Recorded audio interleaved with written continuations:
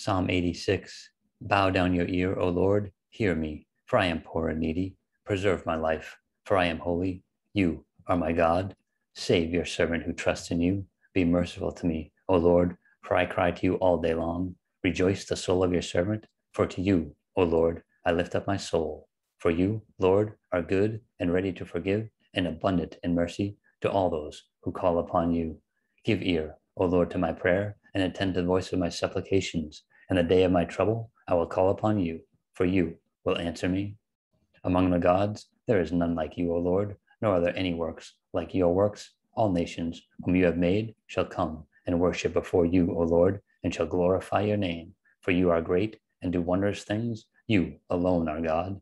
Teach me your way, O Lord. I will walk in your truth. Unite my heart to fear your name. I will praise you, O Lord my God, with all my heart, and I will glorify your name forevermore. For great is your mercy toward me, and you have delivered my soul from the depths of Sheol. O God, the proud have risen against me, and a mob of violent men have sought my life, and have not set you before them. But you, O Lord, are a God full of compassion and gracious, long-suffering, and abundant in mercy and truth. O turn to me and have mercy on me.